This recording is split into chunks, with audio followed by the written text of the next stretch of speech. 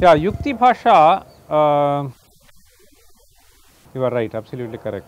See, there is a Sanskrit version also, but when it was rewritten in Sanskrit, we do not know. But the original seems to be, because the Sanskrit version is not very profound Sanskrit or flawless. So, one is very clear that it is some translation of this Malayalam version into Sanskrit. So, let us leave that aside. So, it is a text which is authored in local language of Kerala. That is why they say Yukthibhasa. Bhasha, I mean in some sense, see there are two ways of even understanding the title. So, Yuktibhasa is basically a compound word. There is a word Yukti, there is a word Bhasha. So, one way to understand this compound is, so the text in which the rationales are being spoken about. Yuktayaha atra bhashyante. This could be the way the compound can be derived. The other way is Yuktayaha bhashayam yatra nirupitaha. Bhasha refers to some local language always. So, Yuktayaha, the rationales have been explained in some local language, and that could be the origin of the text, the name of the text, Yuktibhasa. Anyway, so this is authored by Jeshtadeva. So, Jeshtadeva, who was also a contemporary of Nilakantha, he is supposed to have lived around the beginning of 16th century. So, this Yuktibhasa is the only text which is available with us today, which is devoted purely to deal with the rationales of the various procedures and formulae which have been enunciated in various other texts. So, since you asked Yuktibhasa and Tantrasangraha, in fact, they are quite related texts. In a sense, right at the beginning of Yuktibhasa, so Jeshtadeva has clearly stated that I am writing this text in order to elucidate the principles which have been laid down in Tantrasangraha. So, he should be a slightly later than Nilakantha, I mean age wise, this is what one can understand from this statement, because Tantrasangraha, correct. So, this period of Tantrasangraha is extremely clearly known, I mean it is 1500. In fact, this is supposed to have been written in just a week's time. So, the code right at the beginning is He Vishnu Nihitam Kritsnam. So, this when you try to put it in Katapayadi, it comes to some number in 1500, and at the end of this text we have again a string Lakshmisha Nihita Dhyanaihi.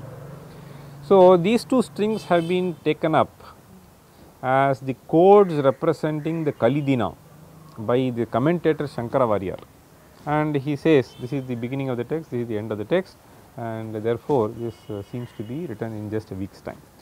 Okay, so let us keep it aside. Now, coming back to this Yuktibhasa. So, Yuktibhasa primarily claims to be an exposition of the algorithms in Tantrasangraha. Tantrasangraha is purely an astronomical text. But when we look into this Tantrasangraha, there are certain verses which give the expressions or rather approximations for sine function and so on. Per se it does not deal with the kind of series, but Yuktibhasa in the first half of it, it can be broadly divided into two sections. The first half is mathematics and the later half is astronomy. So, the first 7 chapters are mathematics. It starts with basic arithmetic and then multiplication, addition, what are the various techniques which can be used and all that.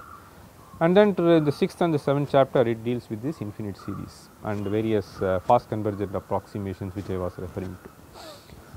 So, one does not find such a detailed treatment of this mathematics in Tantrasangraha, but some clues are available. So, based on that this author seems to have developed, but this statement is clearly found. In the later half, of course, it is purely dealing with astronomy and the various kinds of problems which have been dealt with in Tantrasangraha, and they have been elucidated so well in this, starting from the 8th chapter.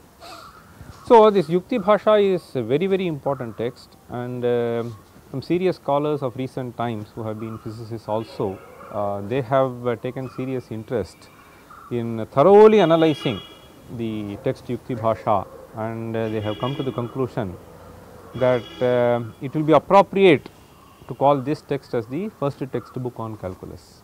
So, I mean that is the kind of acclaim that this text has acquired in recent times. For the first time in fact to the Western audience, so this was brought to notice by Charles Wyche. So, Charles Wyche who happened to be one of the servants of the East India Company, so who served here in the Malabar region. So, he seems to have closely interacted with some of these pandits around that time, and he has come up with a very important article on the quadrature. The title itself goes to some 3-4 lines. So, wherein he has referred to 4 texts. So, Tantrasangraha, Yuktibhasa, Sadratnamala. So, this is how so he quotes from all these texts, and he says that conclusively, in fact he says that this is actually the findings of the natives, so much before that. But historically it is a strange thing to think of somebody revealing this to the Western world around 1830s, and this never is documented in any of the texts of history of mathematics in the Western world. So, this is something which is quite strange for almost a century. And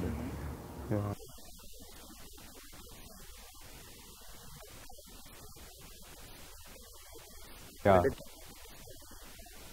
yeah, correct.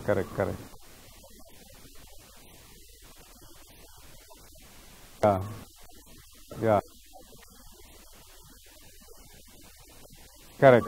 Yeah, see the issue is one should not even say that Jeshtadeva and Neelakantha, but these people are trying to so only elucidate on the kind of coding which is available, which is ascribed to Madhava. So, Madhava, if he were to come up with this infinite series and the verse which is ascribed to him, then obviously there should have been a certain technique which has been employed by him, and this technique clearly points to the fact that he has got the foundations of calculus quite precisely. So, that is what I would say. As far as Tantrasangraha is concerned, since you said, I would like to mention that this is again a very important text in the sense wherein we have a very clear statement of the fact that Mercury and Venus move around the sun. So, this is something which is very important from the viewpoint of the history of astronomy. So, the recognition that planets are moving around sun is itself a great departure.